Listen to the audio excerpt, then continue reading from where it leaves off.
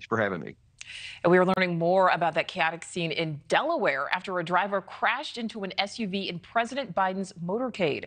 The president was leaving his campaign headquarters in Wilmington last night when the crash happened.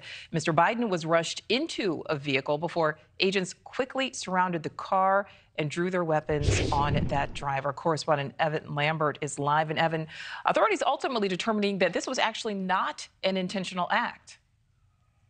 Right, Nichole. Wilmington police tell NewsNation it appears that the crash was an accident that they believe involved alcohol. The driver was issued a summons and is now facing charges. It doesn't appear he even knew the car he hit was protecting the president's motorcade. But watch the scary moment play out and President Biden's reaction just after having responded to a question from reporters. Mr. President, why are you losing to Trump in the polls?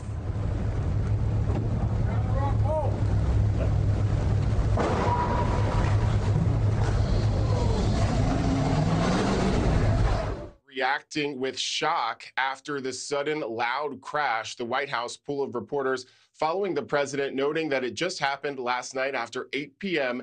Eastern as the president was leaving the Biden-Harris campaign headquarters in Wilmington, Delaware. Secret Service agents usher the president into his black SUV and then draw their guns on the driver. This whole incident leading to charges for 46-year-old James Cooper of Wilmington, police issuing him a summons for driving under the influence of alcohol and inattentive driving. And in a statement, the Secret Service saying in part, quote, "There was no protective interest associated with this event and the president's motorcade departed without incident."